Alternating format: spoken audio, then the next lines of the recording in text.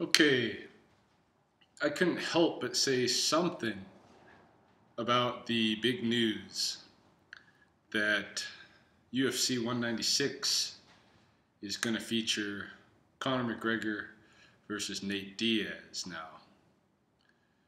And this is 10 days out from the fight.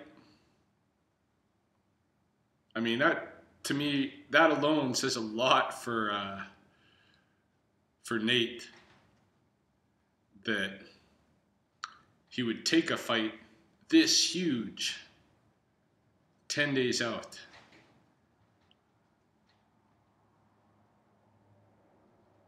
But yeah, I'm all excited now.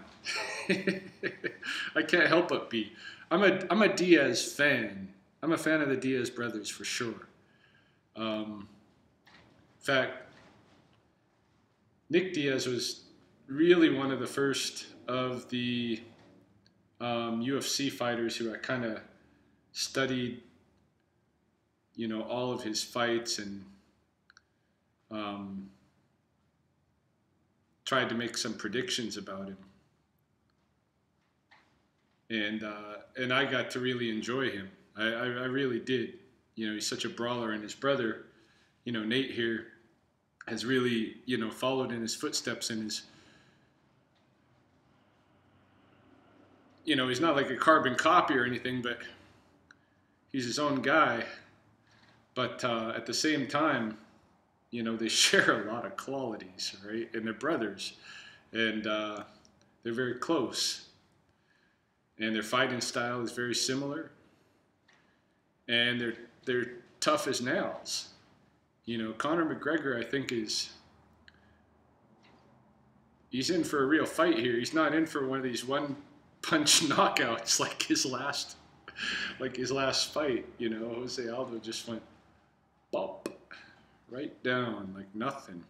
That's not going to happen to Nate Diaz. These Diaz guys, they're solid. It takes a lot to really rock Nick or Nate, to get them off of their feet. Conor's expecting a first round knockout. I don't think so. No. I'd be surprised if there's a knockout at all. Because these guys, I don't know, they got tough jaws. They're like hard headed. They can take a lot of punishment. Either of the Diaz boys. So I think Conor's in for a fight. I watched the little press conference that they did yesterday or the day before, and Conor's right in terms of just what would you call it, finesse of movement, or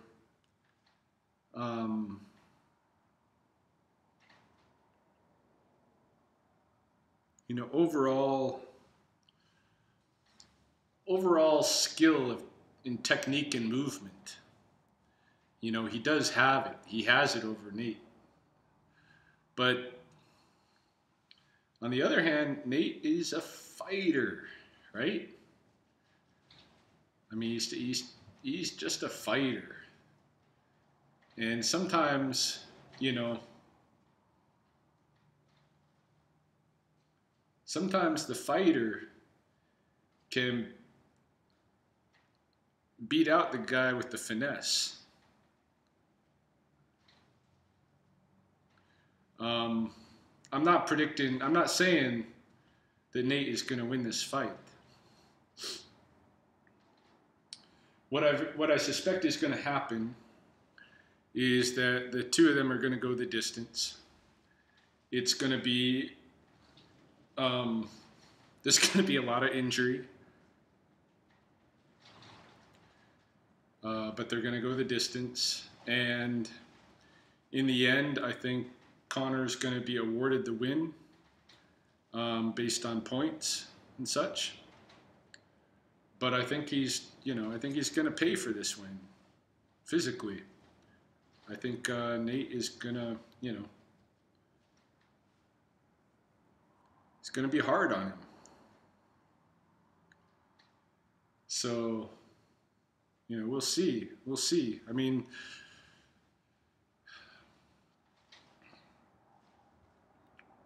Conor really does have like excellent movement. He's so fast.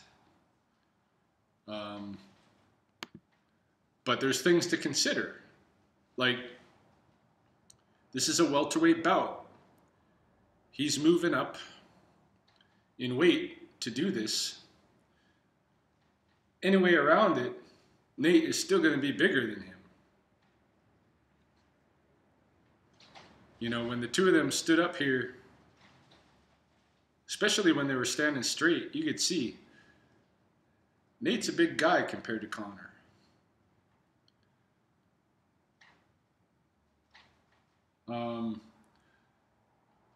So Conor's weight gain alone could kind of slow him a bit. We'll see. We'll see.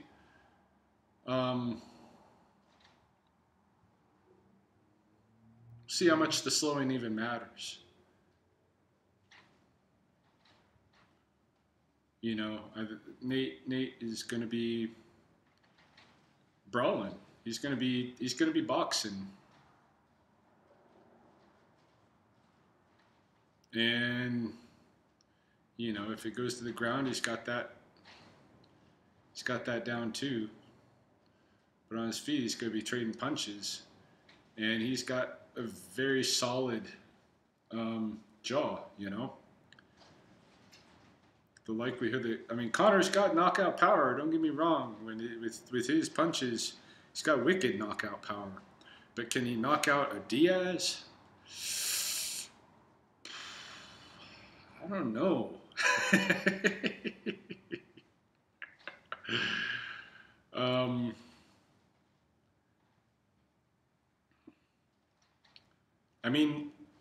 He has been training to fight, and Nate did take this with only 10 days,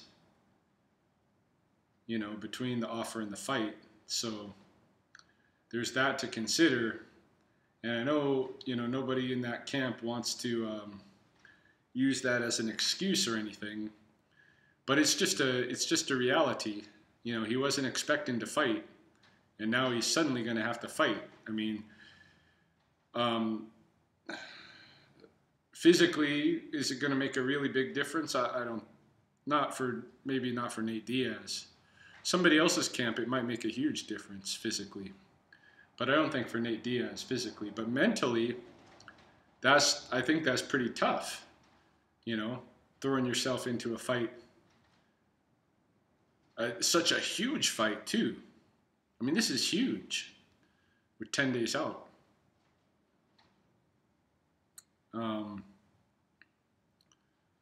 Yeah, it's just my thought on the matter is that this puts Nate at a considerable disadvantage just psychologically.